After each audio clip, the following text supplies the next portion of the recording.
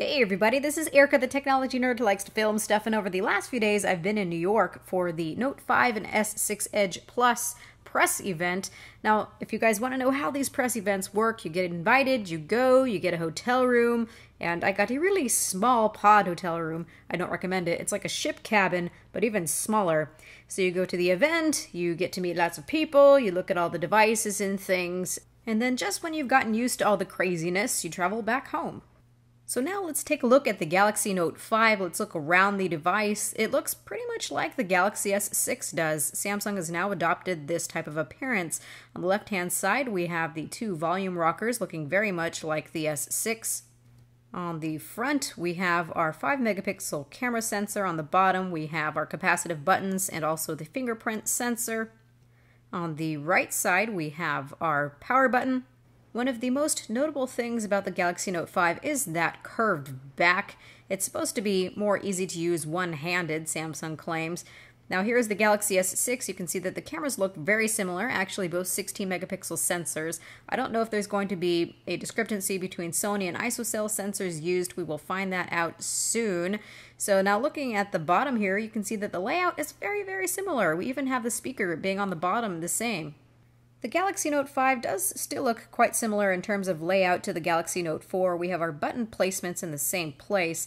One of the biggest distinguishing things, of course, is going to be the materials used, glass on the front and back, and also that it's not as wide as the Galaxy Note 4. It actually feels significantly less wide, plus that curve makes it feel less wide when you're holding it in the hand, so I do have to commend them on that. What I sadly notice as missing on the top is the infrared blaster. It has now been taken away entirely. I am, however, glad that this is very, very well built. Feels very weighty, very substantial. It's 171 grams versus the 176 of the Galaxy Note 4, so it is a little bit lighter. Now, the biggest slap in the face to the Note fans is that it doesn't have a removable battery anymore. It doesn't have an SD card slot. I'm not actually someone who would interchange batteries, and I didn't really use an SD card, but I still can't help feel betrayed that this no longer feels like a power user phone, but rather a larger S6 that happens to have a stylus. And I don't know if a lot of people are going to be using this stylus. It feels as though there might not really be a reason to update from the Galaxy Note 4, which at this point is at a lower price due to the new one coming out. If you're somebody who really needs a removable battery and SD card slot and you don't want to have a glass back, I would just stick with the Galaxy Note 4. I was easily able to get an inductive charging adapter for my Galaxy Note 4 battery, so I can set it on a pad and it will charge with inductive charging. Now, I know that Samsung brags with their new inductive charging on the Galaxy Note 5 that it can charge from 0 to 100% in 2 hours, so it's faster wireless charging, but it doesn't make up for the fact that we have lost our ability to take out the battery, and also doesn't make up for the fact that we have a smaller battery in here. Yes, that's right. This is a 3000 milliamp hour battery. Now, it's hard to say in the real world how long this battery is going to last, but this does have the same SoC, same frequencies as the S6, also has a larger display, so I'm assuming we're going to get somewhere around what the Galaxy S6 gets. With a battery this size, the only thing that keeps me from running away screaming is that it should have the adaptive fast charging like the Galaxy S6 and be able to charge very quickly when you plug it in. Now, I don't want to be too much of a negative Nancy, and I do have to say that this is a really nice device. It's just not all that we hoped it would add up to, but it does have that S Pen, and it is so ever nice and clicky. The click is satisfying, and I can only imagine becoming a little bit obsessed with pushing it in and out. So I think that the mechanism is ingenious. It just pops out, kind of like a ballpoint pen, and you can pull on the little nub. Samsung did create another feature that I feel like I'm going to get quite obsessed with. So when you pop out the pen, the display turns on, but it's still black. It's mostly off, quote unquote, but you can make these notes right on the display with the display off by simply pulling out the pen. And by the way, this pen is more responsive. It feels a lot more fluid. There isn't a lot of delay, so really great job there on the pen. So now when you're satisfied with your little doodles, you can push the pen back in, the display turns off, and it saves the action memo automatically for you. So that's really, really nice. You don't have to hit save yourself. It will save it automatically. So now when the display is on, when you remove the pen, we are met with our common set of Air Command features: Action Memo, Smart Select, Screen Write, S Note, and Add Shortcuts. What's really nice about adding shortcuts is that you can add 3 of whatever apps of your choice so that you can, well, access them by shortcut. So the next time you activate Air Command, there you have those apps waiting for you. Another really nice thing is that if you go underneath settings here, you can see we are met with floating icon. So you can have the Air Command menu selectable at all times. You then can arrange that floating icon to appear wherever you'd like it to once you pull that pen out. Now the most notable change of the Air Commands that I can show is underneath Screen Write.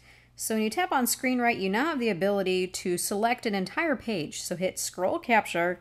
And once you do that, you're going to be presented with Capture More. So if you hit Capture More, and you hit Capture More until it goes all the way down to the bottom of the page, you will have selected the entire screen. So you don't have to do screenshot by screenshot. You can now save an entire page for you to look through. You can write on it, or you can simply scroll down to the bottom. So I think that this is pretty nifty.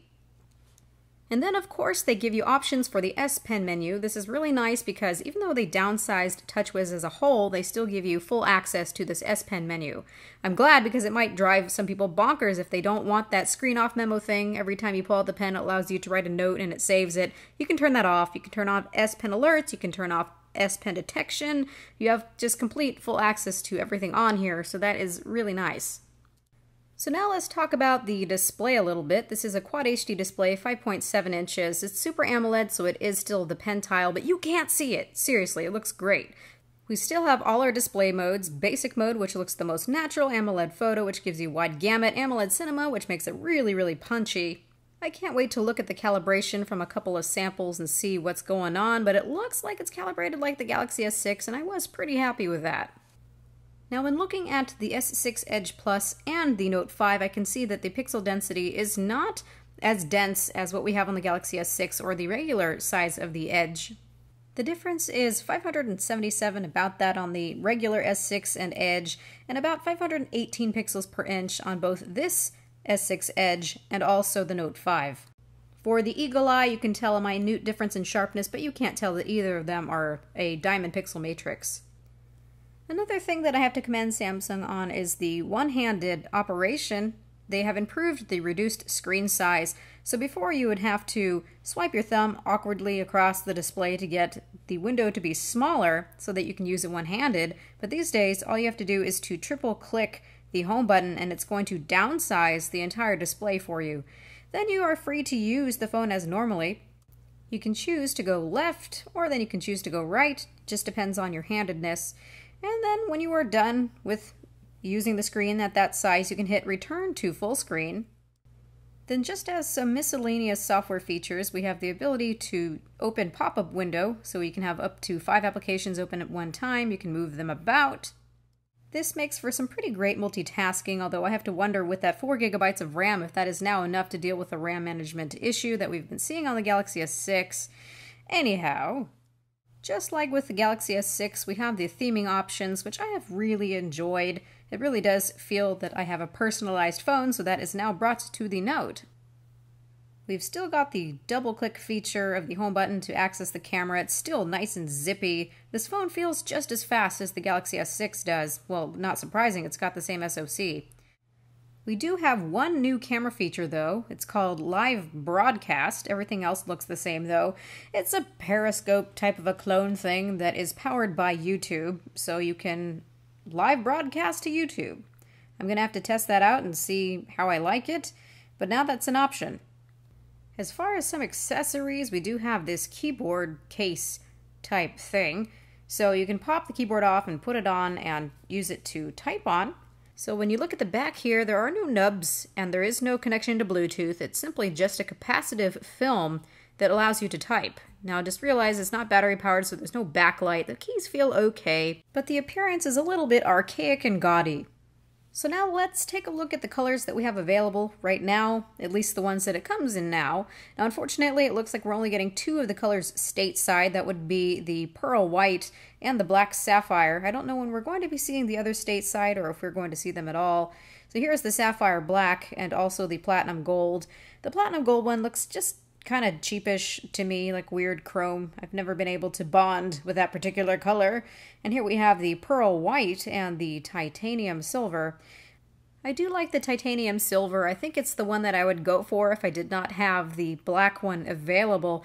So my favorite colors in terms of best to worst go as the black, the titanium silver, then the white, and then the gold one. Absolutely, that would be my last choice, the gold one. So I'm curious, which colors do you like? You should just let me know in the comment section below.